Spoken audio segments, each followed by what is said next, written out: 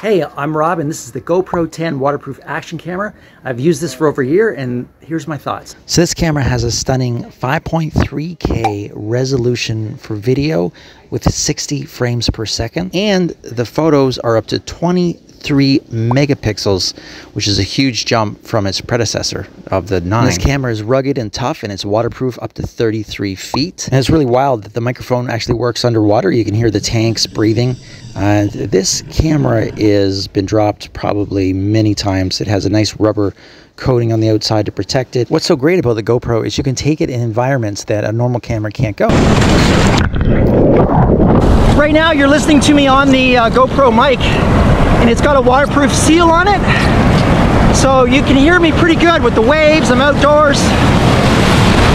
Of course, time lapse is a really popular feature. You can see here it captures more detail and richer texture than any Hero before because of this hydrophobic lens cover that it has, so it reduces the lens flare, and it just really pops. My favorite feature with this camera is the hindsight feature, which means if you take a picture, it still records 30 seconds before you actually snap the shutter button, which is pretty amazing. So you can capture stuff that maybe if you were late on the shutter. Another feature I really use a lot is the hyper smooth. It really helps with stabilization and helps give a rich resolution when you're live streaming. And another favorite feature I have is all the footage is automatically uploaded to your cloud when you use the app, when you're subscribed, which is a really nice feature to have. So it's very convenient and fast. You have a slow-mo feature that goes all the way to 8 times slow-mo, which is pretty cool. And it's very responsive. You can touch it very easily. The back screen is super smooth. You can move through all the features and settings quite easily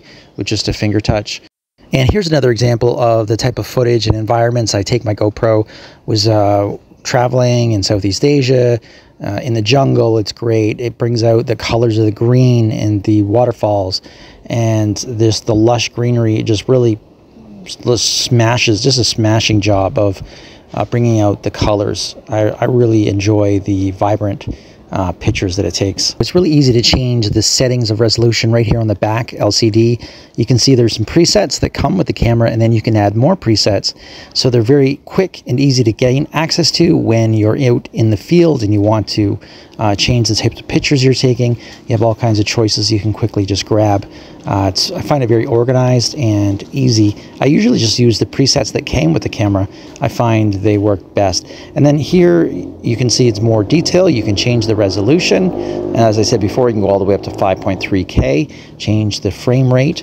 And again, here's the menu for the hindsight and the hyper smooth that I mentioned earlier. You can just flip them on and off as you think you need them. And of course, if you're running out of room or you don't have a big SD card, you can change the bit rate so the file sizes are smaller, or you can go down in resolution. So this is the power button right there. And then if you flip it around, you can see there's the back LCD. Here is where you put the batteries. That's a waterproof seal. And the SD card also fits in the same slot.